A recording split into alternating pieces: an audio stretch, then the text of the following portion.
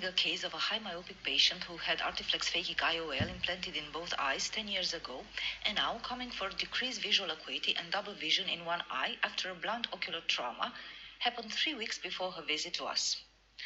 At the slit lamp, secondary to the trauma, the Artiflex temporal haptic lost contact with the iris and fell down in the anterior chamber, almost in contact with cornea in the inferotemporal quadrant, where we could notice corneal edema.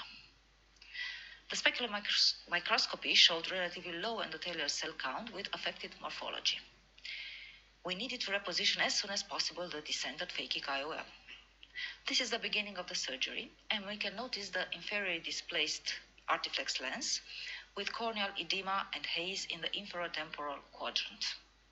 We perform a paracentesis, one-step incision, through which we inject viscoat in the anterior chamber and on the Artiflex decentered lens with gentle movements, slow motion injection, and then we inject a bit of Provisc, a sort of soft shell technique, in order to create more space to work in.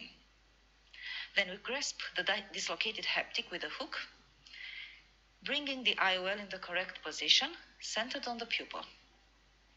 With a special dedicated forceps, through the 2.6 mm limbal incision, we grasp the haptic,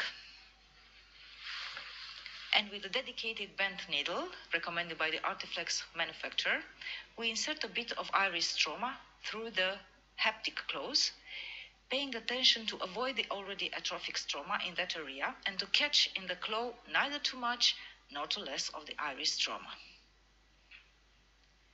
At the end, by manual irrigation aspiration of the viscoelastic from the anterior chamber and under the IOL, hydration of the incisions,